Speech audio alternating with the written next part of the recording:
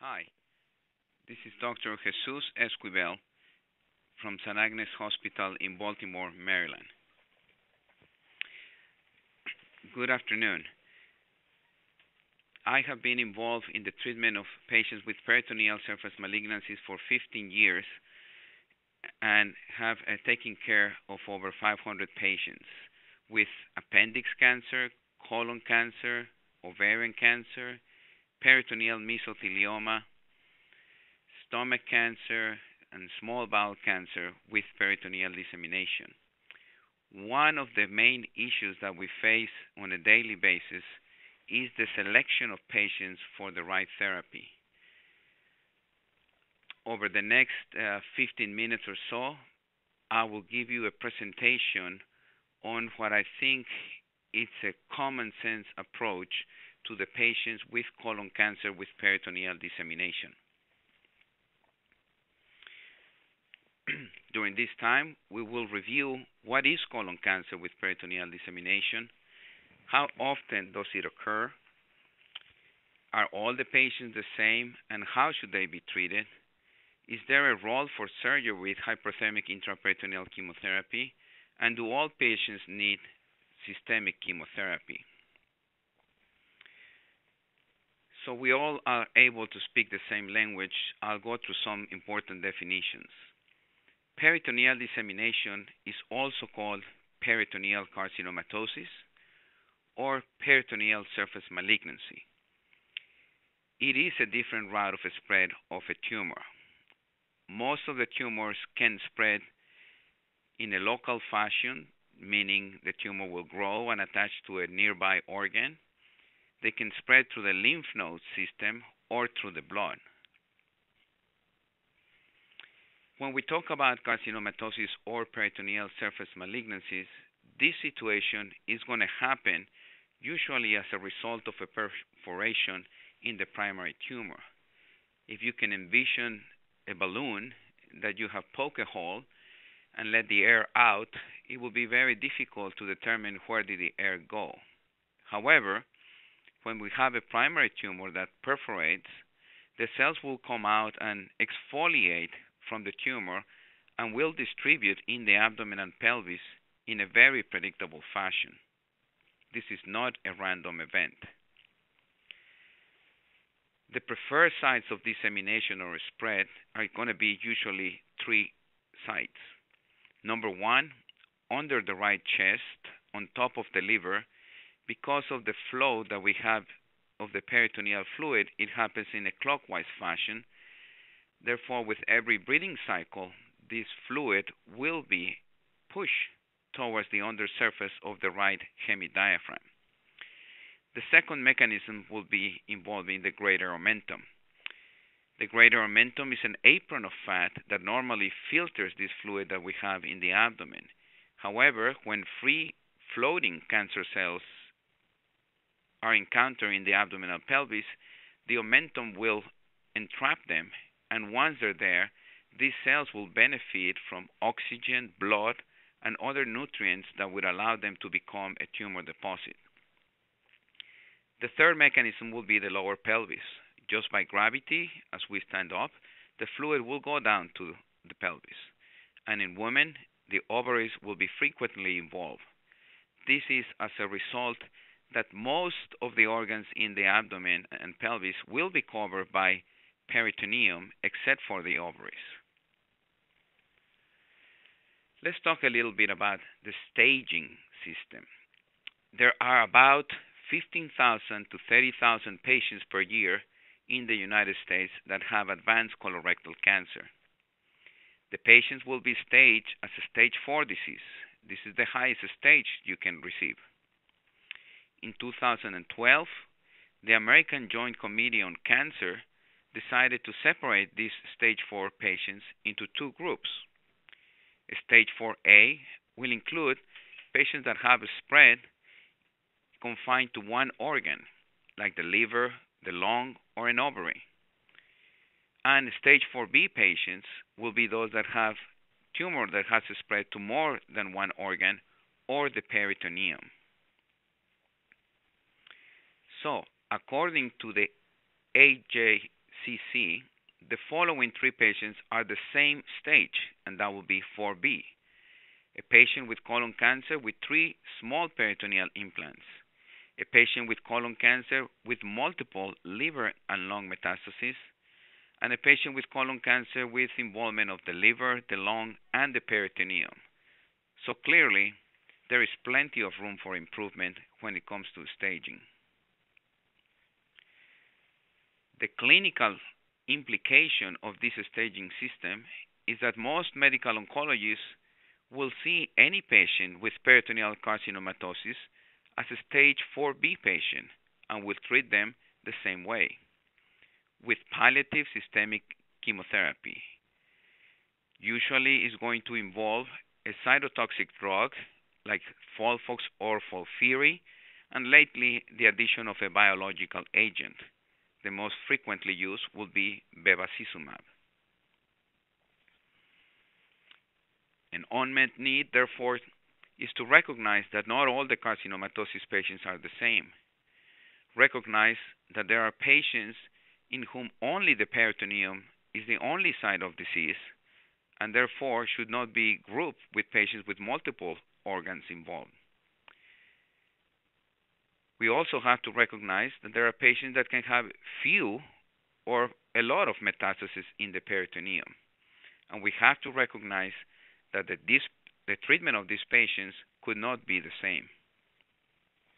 Therefore, the challenge for us healthcare providers is to come up with a score that can evaluate the severity of the peritoneal dissemination. This score has to be, number one, easily reproducible. Number two, should not require an operation to figure out the score. And most importantly, number three, it should have clinical relevance. We do know that the key players when we talk about patients with carcinomatosis, patients with a bowel obstruction, those that have lost a tremendous amount of weight, that have a significant amount of fluid in their abdomen that needs to be drained with a needle, and in addition have peritoneal carcinomatosis, is not a good situation. The famous PCI, the Peritoneal Cancer Index, it has been validated as a prognostic indicator. However, it's a little too late because the patients require an operation and an exploration of the abdomen and pelvis in order to determine the PCI. We also know that the importance of the histology, meaning the type of tumor that is present, is very important. Therefore, we have come up with this peritoneal surface disease severity score, known as the PSDSS. It's a combination of the symptoms of the patient, the volume of the peritoneal carcinomatosis measured on a CT scan, and the pathology report of the tumor. With this in mind, we will talk about clinical symptoms.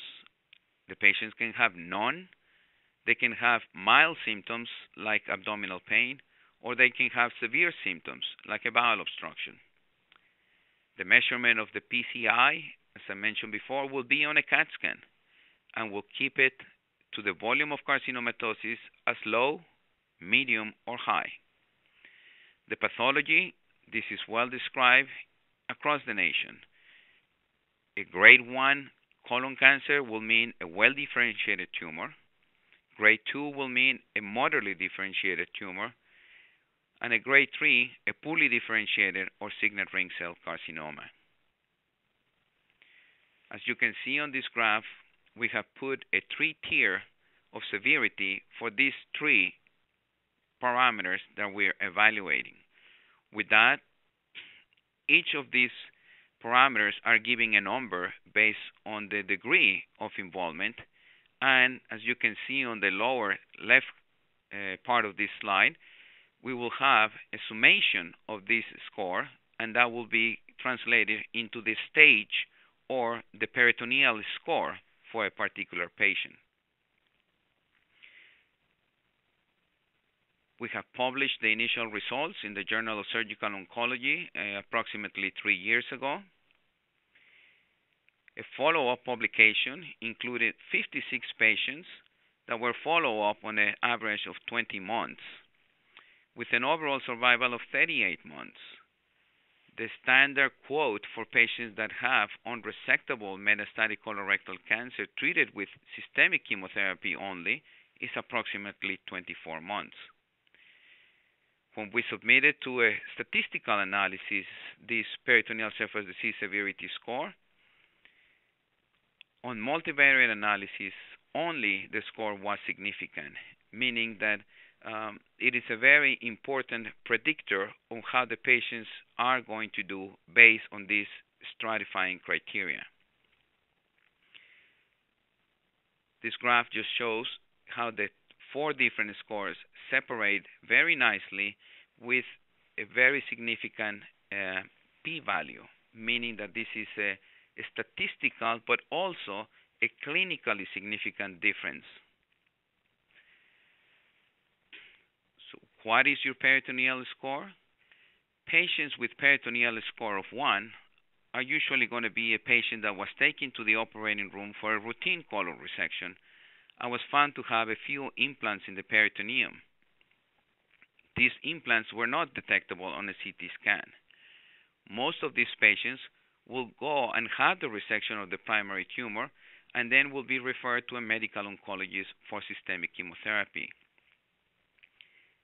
In my opinion, these are ideal patients to be evaluated by a cytoreductive surgeon before they start chemotherapy, as most of them should have cytoreduction and hyperthermic intraperitoneal chemotherapy first to remove those small peritoneal implants, and then use the systemic chemotherapy to maintain that complete surgical response. What about a peritoneal score of 2? These are patients that their CT scan will show some evidence of carcinomatosis, but was not detected before surgery, frequently because this will be indirect signs of carcinomatosis, or because a lot of radiologists are not familiar with these early signs of carcinomatosis on an imaging study. They may have a laparoscopic procedure that is converted then to an open procedure when the carcinomatosis is found, and sometimes the primary tumor will be removed, but sometimes there is too much carcinomatosis, and some of these patients will go on and have only a biopsy or an ostomy to try to prevent a bowel obstruction. I believe these patients should also be referred to a cytoreductive surgeon before they start chemotherapy. Some of these patients should have cytoreduction and HIPEC before chemotherapy, just like those patients with peritoneal score of 1. When we move to peritoneal score of 3, these are going to be patients that have a well-established volume of carcinomatosis or have a poorly differentiated tumor. A lot of the times, these will be patients that started as a peritoneal score of 2, but they were kept on chemotherapy and now their disease is progressing.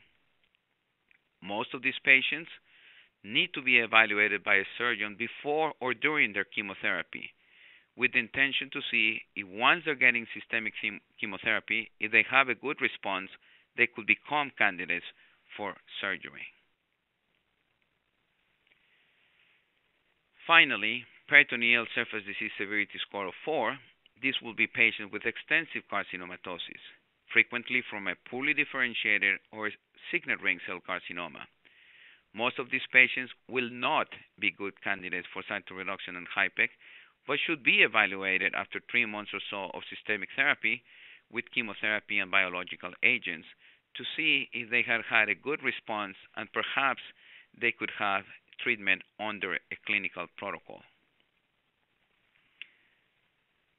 The reality is that most patients will not be referred to a cytoreductive surgeon.